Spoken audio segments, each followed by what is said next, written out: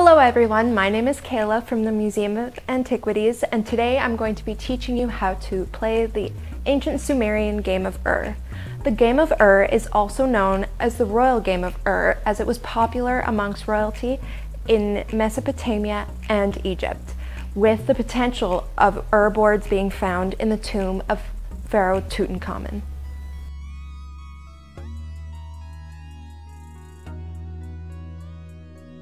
To get started, we are going to get our game boards ready. In your materials box, you will have a Royal Game of Ur template page. Yours is going to look a little bit different than mine, but that's okay. Take that page and color it in using pencil crayons, anything that you would like, and make it any color that you would like as well.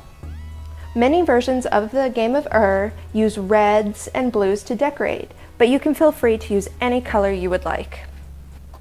Did you know that the Royal Game of Ur gains a superstitious significance? The different squares on the board were given different meanings, and the superstition went that whatever square you landed on would tell you something about your future. Sometimes people even thought that these squares represented messages from the spirits and the gods. Once your board is complete, grab the dice and the game tokens in your materials box. You will need 1 die and 14 game pieces, 7 blue stones and 7 green stones. Now let's learn how to play. The Royal Game of Ur is played with 2 players. Each player gets 7 game pieces. The goal of the game is to get all your 7 pieces from one side of the board to the other and off, using this pathway.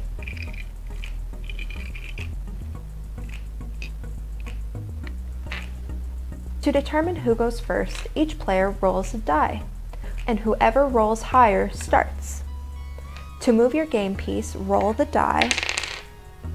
If your roll lands on a 1, 2, 3, or 4, you can move your first piece that many squares. So I rolled a 3, so I'll move 1, 2, 3. If your roll lands on 5, you skip your turn. But if your roll lands on 6, you can roll a second time to see if you get a 1, 2, 3, or 4.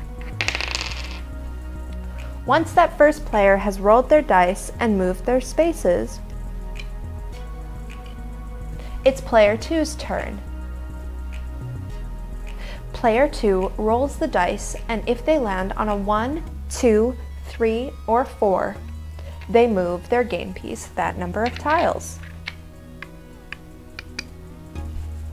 If a player rolls a number that allows them to land on the same tiles as the other player's game piece, they get to kick their opponent off the board and their game piece has to restart.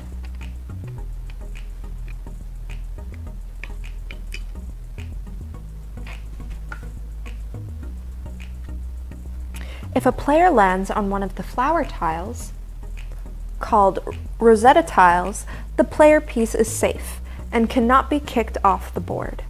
In addition, a player who lands on the Rosetta tile can roll their dice a second time that turn and either move the same game piece or a second game piece the corresponding number of tiles. The game continues back and forth like this until one player gets to the end of the board. When a player lands on the final Rosetta tile on their pathway, they must roll a 1 to be able to get their game piece off the board.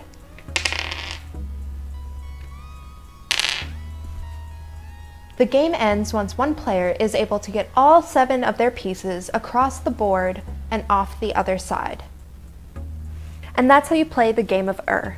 This is the simplest form of the game, so if you want to check out other routes that this game can take, check out our extras page right here on WordPress. And if you want to learn more about the game, you can watch the video of British Museum curator Irving Finkel and YouTuber Tom Scott play the game. Thanks for watching!